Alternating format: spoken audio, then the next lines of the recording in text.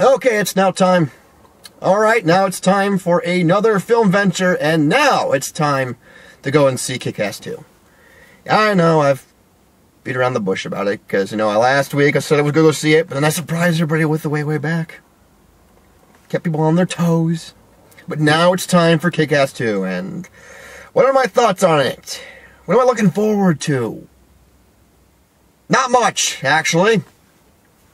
I didn't care for Kick-Ass, honestly. That was a movie, walking in, just by looking at the concept, it looked like it was going to be something good. I thought it was going to be unique and interesting, and it didn't do it for me. It didn't push the right buttons. It had some good moments, and it's not a bad movie. It's just, I felt like there could have been more to it.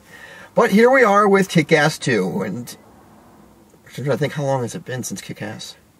Just 2000, okay, it's been 3 years. Roughly, a little more. Anyway, it feels like it's been forever. But anyway, so here we are, Kick-Ass 2. It looks like it's a bigger movie. Certainly continuing the story. Not like, doesn't seem like they're going to be throwing anybody off. Looks just as gritty as the first one did. Just as crude and violent. Of course, it'd be interesting to see if it's going to be more violent. That might happen. We'll have to see, won't we? Yeah, I mean, I'm not really expecting a whole lot of it. I think if it's anything, I don't think it will exceed my expectations. But if anything, it will be a popcorn film. Just be something to enjoy, especially if you're into these violent action films. Yeah, let's see. I'm going to go see how violent it is right now. So, yeah. Here I go to go see Kick-Ass 2. So I will be right back, and you guys just stay right there.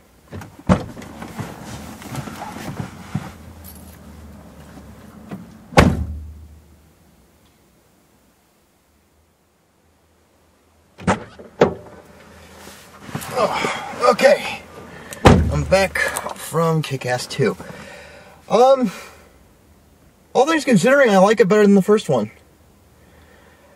It's not perfect, that much is for certain, but I like it better than as I said, I like it better than the first one. Sorry if I repeated myself.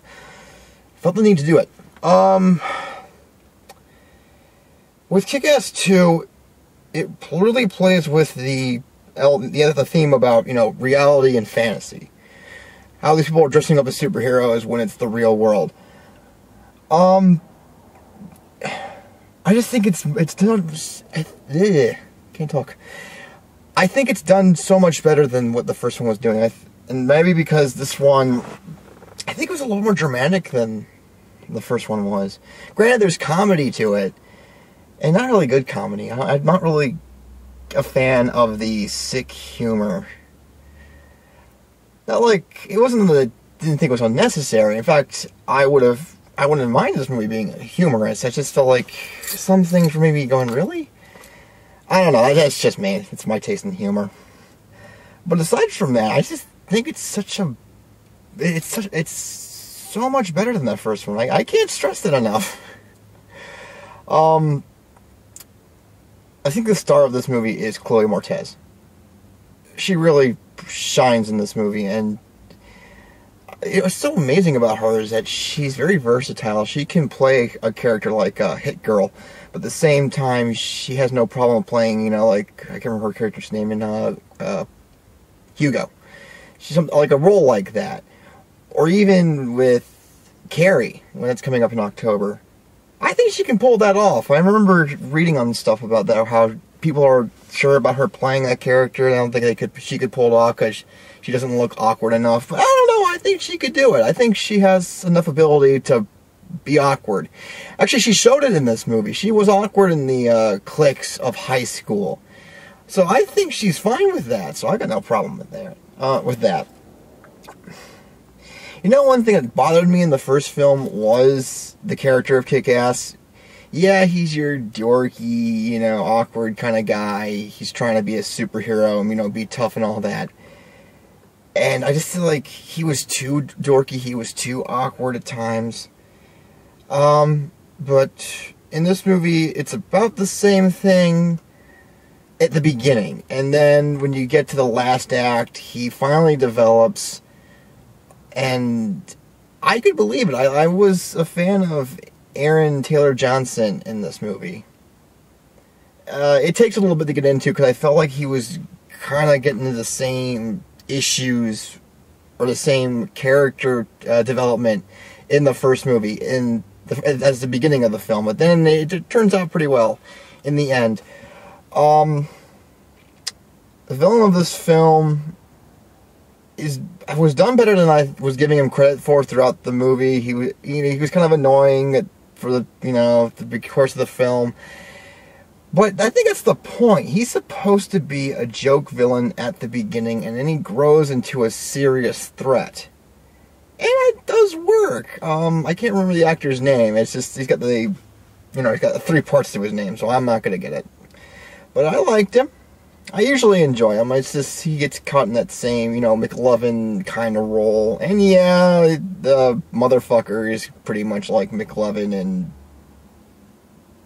spandex or leather is better. It's a better description to his outfit. I also like John Leguizamo in this movie. He's a supporting character, but I was surprised to see him in this film, and he's always enjoyable. Same thing goes for Jim Carrey. There wasn't much of him, but at least there's not much to him as it's advertised. But I thought he was good. He was a character.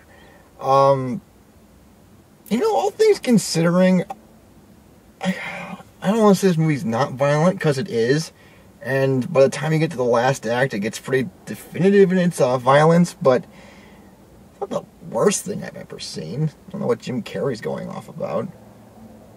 I don't know. I feel like I've seen more violent films, so I don't know what he's going about. This, okay, what else is there? Let's see, I don't care for the humor.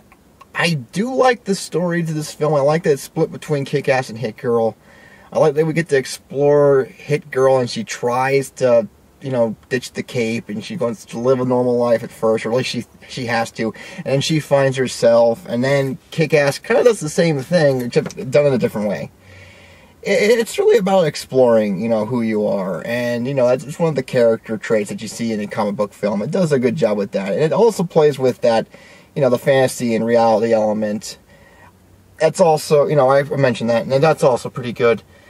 The action's good, too. I think, not ridiculous. Well, it's ridiculous, yeah, but still fitting for this film. I enjoyed it, and by the time you get to the last act, it's worth it. I really think what makes this movie better than the first one is the last act. I loved how the final battle turned out. I liked how the movie ended. And for those wondering, you want to stick around to the very end. It means at the end of the credits, there is a scene. It's not much, but there is something going on. But yeah, I really think what sells this movie for me is the last act. So if anything, I think you should see it for that. Yeah, that's Kick-Ass 2. I was surprised by this film. It's better than I thought it was going to be. Is it perfect? No, and I'm not going to say that, but I think it's worth it. So check it out if you're interested. Alright, so that does it for Film Venture. Next week, it's The World's End. And maybe another film. But stick around and find out. So, thanks.